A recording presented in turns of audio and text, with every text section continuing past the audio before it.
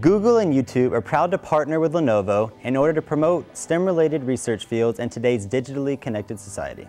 As part of the YouTube Space Lab competition, students from the ages of 14 to 18 may work individually or in a group in order to create a 2-minute video detailing an experiment that they would like to carry out in space. 6 regional winners will win a trip to Washington, D.C., a zero-G flight, and a Lenovo ThinkPad.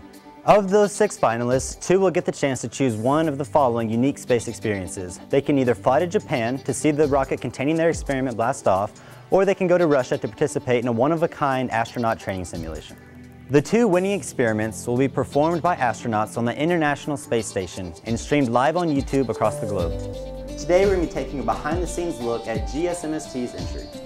One of the first things you need to do for the competition is to produce a 2-minute long video explaining what you're going to be doing.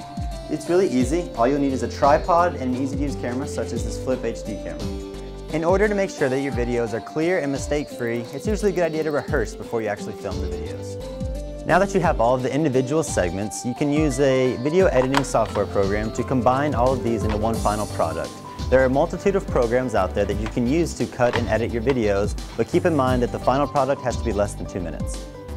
Now that you have your final video ready, you can submit it to YouTube. Any additional information can be found on the Lenovo Space Lab website.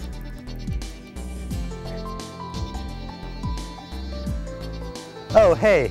Now that you guys learned what the competition is and learned how to make your own video, what's next? How about you guys go out there, make your own video, and I'll see you out here with me in outer space.